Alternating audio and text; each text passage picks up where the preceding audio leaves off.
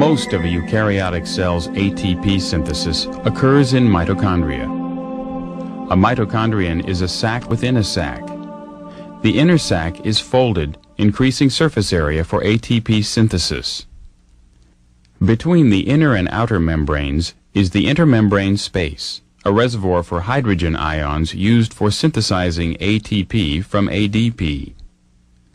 The inner chamber, known as the matrix, is a soup of enzymes that dismantle fuel molecules in the Krebs cycle. The knobs are where ATP is synthesized. Simply put, a mitochondrion is an energy transformer, where energy in fuel molecules such as pyruvic acid is transferred to ATP.